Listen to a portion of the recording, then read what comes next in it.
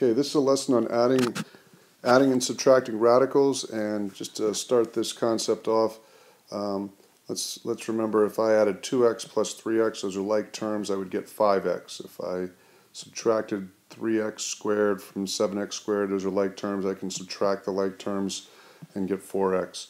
So when you're adding and subtracting radical expressions, it works much the same way. You want to think of it as like radical terms. So if I have 2 root 2 plus 3 root 2, you want to think of that as 2 of root 2 plus 3 of root 2, and that gets a result of 5 root 2. And then if I have 7 root 5 minus 3 root 5, that means 7 of root 5 minus 3 of root 5, leaving you with 4 of root 5. Now, just remembering now that, if I have like an expression like 5x plus 6y minus 3x, I can't combine non-like terms, but I can put my 3x and the subtraction of 3x together. I put my 5x and the subtraction of 3x together and get 2x plus 6y. So I've got the same idea in play when I add and subtract radical expressions.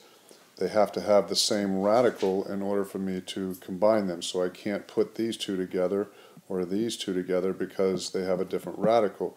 But I can put 3 root 2 and negative 5 root 2 together. So I would make that negative 2 root 2 plus the non-like term, and again I can't do anything further with this, 6 root 7.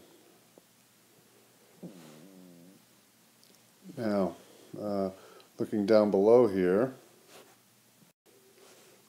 at first glance this would seem that I have non-like terms, that I can't do anything here, but if I simplify each of these, we may discover something that we can do. So the root 8 is really 4 times 2, and root 50 is really 25 times 2, and so I make this 2 root 2 plus 5 root 2, and I end up here with 7 root 2. And this next one, once again, first glance looks like I can't do anything here, but if I simplify these radicals, maybe there's something more I can do. So I have, if I change root 20 to 4 times 5, and I change root 48 to 16 times 3, and I change root 80 to 16 times 5, I'll end up here with 2 root 5 plus 4 root 3 plus 4 root 5. Now what matters for me to be able to put these together is I have root 5, so these two are my like terms, so I'll call this 6 root 5 plus 4 root 3. Can't do anything further, and it wouldn't have mattered. I could put those in either order. I could set that 4 root 3 plus 6 root 5. Again, what I'm doing here is I'm simplifying it. I haven't put those instructions in, but that's the goal with all of these. All right, so this next one I have root 200 minus root 75 plus root 48. So let's see what we can do there. Root 200 is 100 times root 100 times 2 minus 25 times 3 plus root 16 times 3. So this would get me 10 root 2 minus 5 root 3 plus 4 root 3. Now remember, I need to make sure this is like negative 5 root 3. So I want to put negative 5 root 3 plus 4 root 3. So that would be 10 root 2 minus 1 root 3, which I would just write root 3. Again, I have to make sure that I think of this term right here as a negative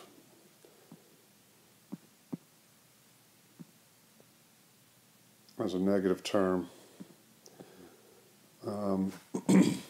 because I can't group I can't that violate the associative property of addition if I group like that and made that 9 root 3. So I got to treat this as negative 5 root 3 plus 4 root 3, negative 1 root 3, and then 10 root 2.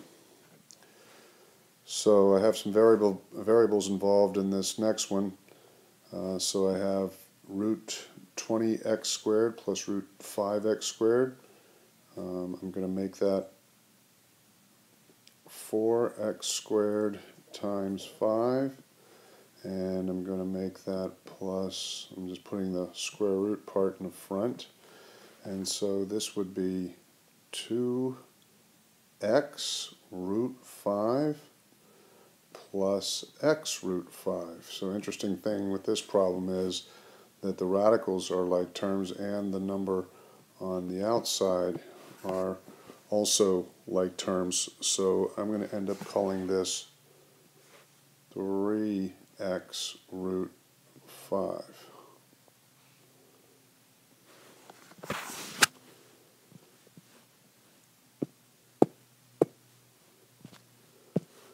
So, alright, so next, let's look over here next. I have root 3y cubed minus root 12y cubed. So I will make that y squared times 3y, and then minus root 4y squared times 3y.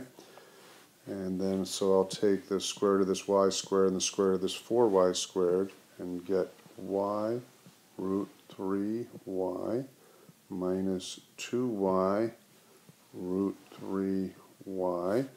Once again, I have like terms with the radicals and the numbers on the outside, so like terms. So I have y minus 2y, so that's going to be negative y root 3y. That'll be my final answer. All right, looking down here, I have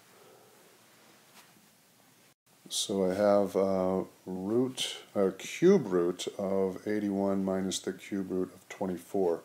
So I want to identify my perfect cube factors in here. So my perfect cube factor is going to be 27 times 3.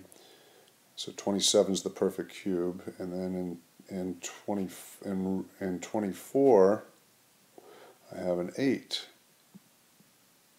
So then I'll take the cube root of 27, which is 3, and that will leave me with 3 cube root, lots of 3's here, and then minus, I want to take the cube root of 8, which is 2 cube root 3. So these are like terms, so I'll just subtract the 2 from the 3, and get that's 1 root 3, 1 cube root of 3. Okay, and then I'm looking at this one right here, 5 root 250 minus 3 root 160. So I'm going to identify my perfect square factors in 250 and 160. And 250, that's going to be a 25 times 10, and then minus 3. And in 160, that's going to be 16 times 10. So I'll take so what I'm going to do next is take the square root of this 25, which is 5, and multiply it by that 5, and take the square root of 16 and multiply it by that 3.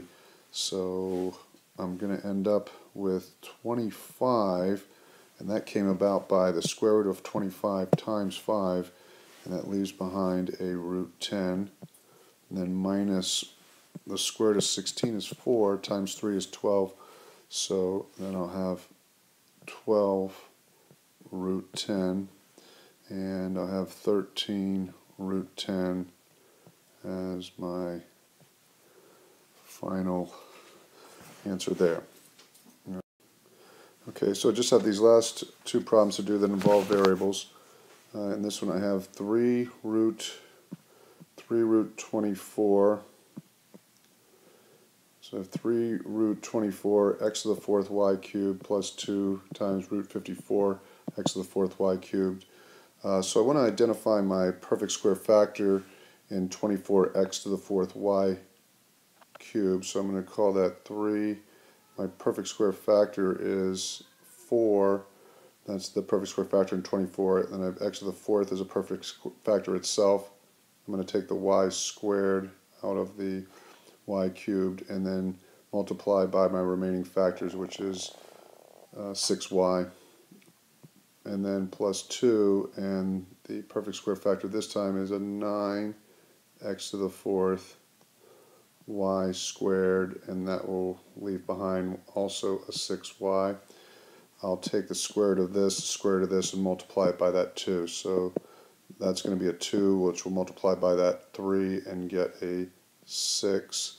And then I'll have the square root of x to the 4th is x squared, square root of y squared is y, and then times 6y, plus, and then I'll take the square root of 9, the square root of x to the 4th, and the square root of y squared. But I'm going to take the square root of 9, which is 3, and multiply it by that 2, and I'll get 6, also x squared y, and then times root 6y. I have like terms. Notice I have like terms here outside, so I can put those together, and I'll get, again, don't do anything with the exponents because I'm adding here. I'm just adding the coefficients. 12x squared y root 6y, because I'm just getting a count of how many 6x squared y's I have. Another 6x squared y, that's 12x squared y's, and then the root 6y acts like a variable and just goes along for the ride. In this next one, I have the cube root of 135 x to the 7th y to the 4th and 40 x to the 7th y to the 4th. And so I've got to identify my perfect square factors in 135 and x to the 7th y to the 4th. And so what that's going to get me is my perfect square factor in 135 is 27, and then perfect cube factor, I mean, and then because 27 is a perfect cube, and then I'm going to have an x to the 6 and a y cubed. Those are my perfect square factors out of the variable part of it, and then times 5xy, and I'm going to do the same thing over here. My perfect cube factor is 8. And I'm also going to take that x to the 6 y cubed and multiply that by what remains, which is also 5xy. So I'm going to take the cube root of this part, the cube root of this part, and that will get me 3x squared y cube root 5xy minus, got to take the cube root of that, which is the cube root, whoops, that's not right.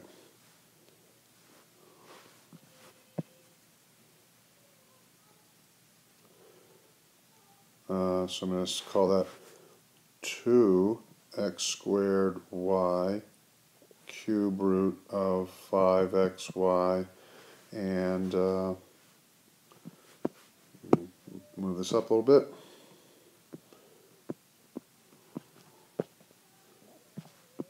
And final answer here, whoops.